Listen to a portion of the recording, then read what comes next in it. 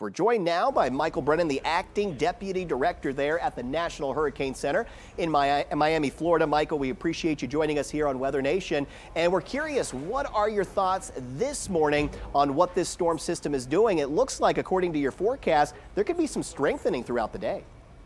Yeah, we're actually seeing that strengthening starting to occur this morning. The data from the NOAA Hurricane Hunter aircraft in there show that the pressure is falling. It's down to 992 millibars, so that's down pretty substantially since yesterday. We're also seeing on the satellite imagery here the shower and thunderstorm activity increasing near the center. So we're seeing Nicole start to transition into a more tropical structure, and that's going to set the stage for it to go on and strengthen and likely become a hurricane before it reaches the coast of Florida. And Michael, can you talk about the pure size of this system? Because the impacts, they're going to be felt through a large portion of the Southeast, and that just has to do with the size of this storm. And we just don't want the viewers to get confused thinking, well, it's a large storm. That means it's a Category 5. That's not the case with Nicole.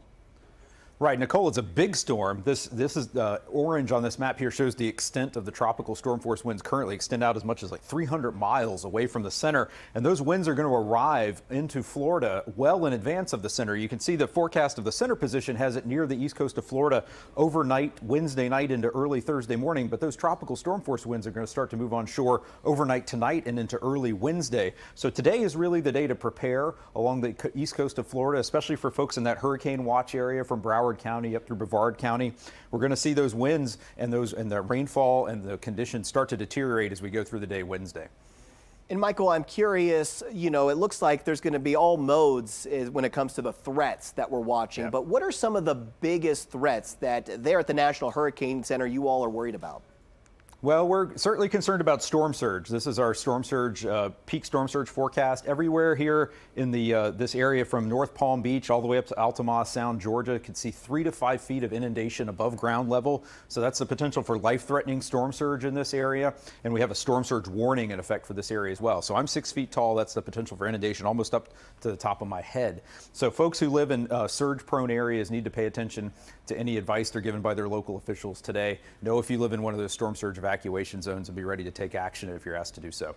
And that's what was going to lead into my next question as we're wrapping this up. What do you want people to take away from this morning as we're talking about it right now? If you live on that eastern side of, say, Georgia and Florida, what should you be doing right now?